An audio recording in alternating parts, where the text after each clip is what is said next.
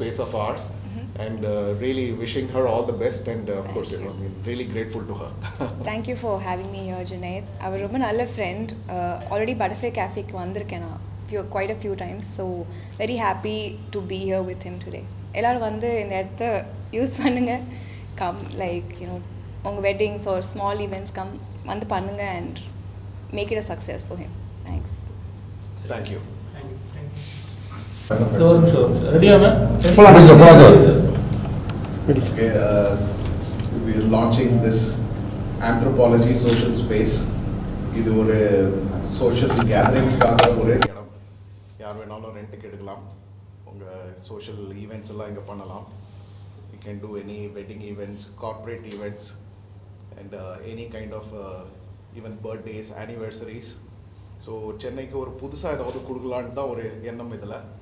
அதனால் கொஞ்சம் டிஃப்ரெண்ட்டாக சென்னை இது வரைக்கும் டிசைனில் பார்க்காத மாதிரி ஒரு இன்டீரியர் டிசைன்லாம் பண்ணி ஒரு நல்ல ப்ரீமியம் லொக்கேஷனில் கொஞ்சம் டிஃப்ரெண்ட்டாக ஒரு இன்டர்நேஷ்னல் ஸ்டாண்டர்டில் கொடுக்கலான்னு தான் என்னோட எண்ணம். இது டிபெண்ட்ஸ், டிஃப்ரெண்ட் கான்ஃபிகரேஷன்ஸ் இருக்குது. With food, without food, with furniture, without furniture.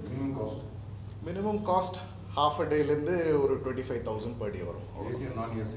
All included. AC, air conditioned, all included. So, and of course, food kuda we have a restaurant upstairs. So, munija naangala inga food serve pannalam. Outside caterers kuda we allow. In case Jain families, vegetarian families, if they want to bring their own caterers, we are giving that option as well. Meeting and arrangement. Corporate events, audio launches, film launches, edu venalum pannuvom. Theatre seating la maximum 120 people can be accommodated. Or floating event vecha 150 people can be accommodated. Or banquet hall seating mari panna or 72 people can be accommodated with the tables and chairs. Banquet seating mari panna. So square feet also? This total 1550 square feet. Idhula ஒரு 12-seater boardroom ஒன்று இருக்கு.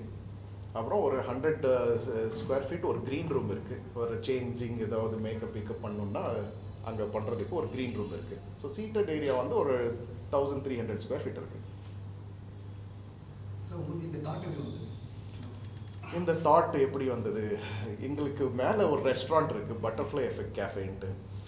அது நிறைய கொஞ்சம் I think open பண்ணி ஒரு 1 year தான் ஆச்சு.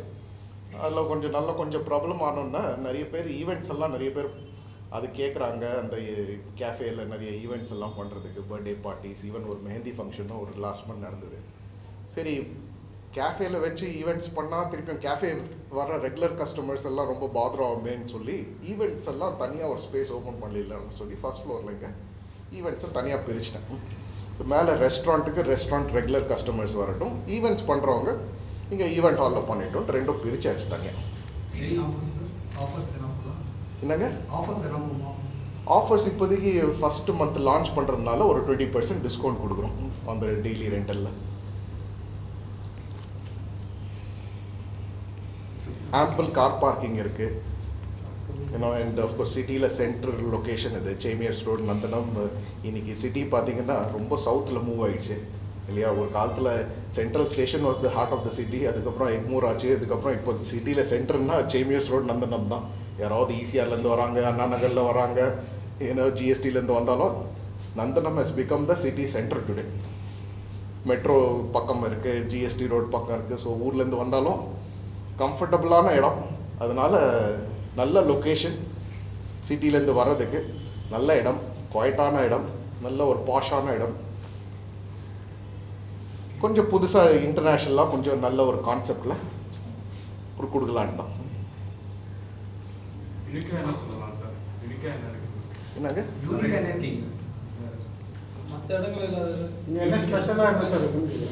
ஸ்பெஷலாக பார்த்தீங்கன்னா அஃப்கோர்ஸ் எங்களோட இன்டீரியர் கான்செப்டே இது சென்னைக்கு புதுசு.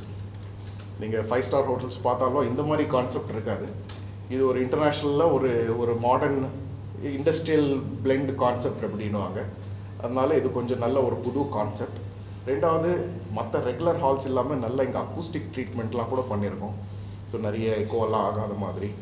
So and plus location, I think it's our biggest USB. ஏன்னா ஒரு ஹாலுக்கு ஒரு 4 பேர் கேதர் பண்ணணுன்னா location is very important.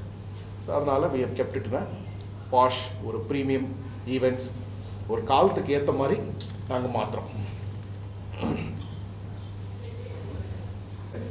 Anthropology social space எதுக்கு இந்த பேர் வச்சோன்ட்டு அது ஐ திங்க் ஒரு கேள்வி வரலாம் உங்களுக்கு. நான் நிறைய பேர் எங்களுக்கு ஆல்ரெடி இன்ஸ்டாகிராமில் போட்டோன்னேன் ஃபஸ்ட்டு கொஸ்டின் வந்தது ஆந்த்ரோபாலஜி எதுக்கு இதுக்கு பேர் வச்சிங்க அப்படின்ட்டு. ஆந்த்ரோபாலஜிங்கிறது it's a study of people and culture. ஹிஸ்ட்ரியில் ஸ்டடி ஆஃப் கல்ச்சர். ஒரு கல்யாணம் பண்ணுறான்னா எதுக்கு அந்த கல்யாணம் உருவாச்சு இல்லையா, அது வந்து ஒரு study of culture. So anthropology I felt is the best name ஒரு ஹாலுக்கு. ஏன்னா hall is a social gathering இல்லையா, ஒரு ஈவெண்ட்ஸ்க்காக கல்யாணத்துக்கோ ஒரு corporate ஈவெண்ட்ஸோ it's a social gathering. எல்லாத்துக்கும் ஒரு பர்பஸ் இருக்குது. Anthropology is a study of such purposes. So அதனால தான் ஐ நேம்ட் இட் அஸ் ஆந்த்ரோபாலஜி. ஒரு ஈவெண்ட் ஹாலு ஒரு மேரேஜ் ஹால் அந்த மாதிரி வைக்கிறதுக்கு பதிலாக ஒரு சோஷியல் ஸ்பேஸ், ஏன்னா சோஷியலைசிங் ஸ்பேஸ். ஸோ அதனால தான் இன்னைக்கு ஒரு as a community we all want to socialise. ஒரு ஈவெண்ட் இருந்தாலே 4 பேர் சேர்ந்து சோஷியலைஸ் தானே பண்ணுறோம். அதனால் ஆந்த்ரோபாலஜி சோஷியல் ஸ்பேஸ்ன்ட்டு இதுக்கு பேர் வச்சுது.